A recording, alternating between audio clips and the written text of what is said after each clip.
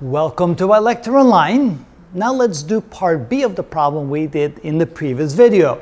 We noticed that when a person gets onto that 3,200 pound buoy, it pushes it down an additional 1/3 of a foot, 0.33 feet.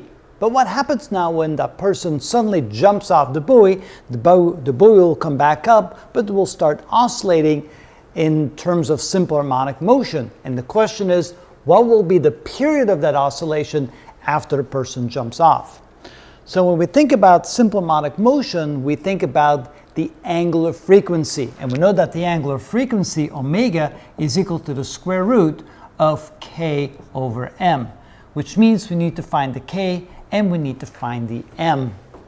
Now the k can be found by realizing that when the person got onto the buoy, it pushes the buoy down 0.33 feet. So we can say that F equals kx, or k is equal to the force divided by x. So in this case, it would be 150 pounds divided by about 1/3 of a foot, which means it's about 450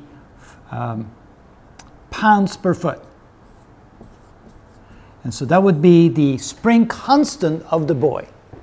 Now the mass. We're talking about the mass of the buoy. Now the mass of the buoy can be found by taking the weight. So in this case, the little m is actually going to be the big M, the mass of the buoy, because that's the thing that's going to be oscillating back and forth. So we know that the mass is going to be equal to the weight divided by g. And in this case, the weight is 3,200 pounds. And g, the acceleration due to gravity, is 32 feet per pound. And so you can see 32, oh, not feet per pound, feet per second squared, And so that means we end up with a mass equal to 3,200 divided by 2, which is 100 slugs. And slugs is the unit of mass in the imperial system. So now we have k, we have m, now we're ready to find the period. Because we know that the frequency, or omega, is equal to 2 pi times the oscillation frequency, or the frequency is equal to 1/2 pi times omega. And of course, since omega is equal to the square root of k over m, that will be the equation for the frequency. And finally, the period, which is equal to 1 divided by the frequency, will be 2 pi times the square root of m over k. And so all we have to do here is plug in the numbers, which is 2 pi times the square root of the mass.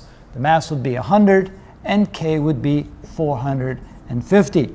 So the period is, and now of course we need a calculator. So we have 100 divided by 450, take the square root, times 2 times pi, equals about 2.96 seconds. 2.96 seconds. So that's approximately 3 seconds will be the period of oscillation. So put a little squiggly there. That means approximately 3 seconds will be the period of oscillation of that buoy after a person jumps off. And that is how we do that.